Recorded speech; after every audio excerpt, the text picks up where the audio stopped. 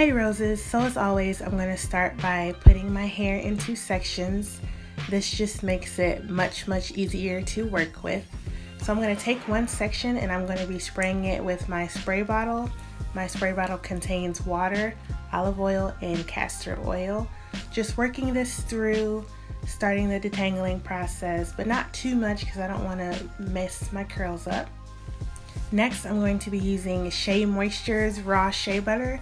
It doesn't have to be the Shea Moisture brand, but you should use shea butter. It's very thick, so you're going to want to rub it together to kind of melt it and then work it through your hair from ends to the root of your hair. Really focus on those ends because they always tend to be the most dry. So really take this step seriously because you really want to make sure your hair, especially the ends, is getting coated in shea butter.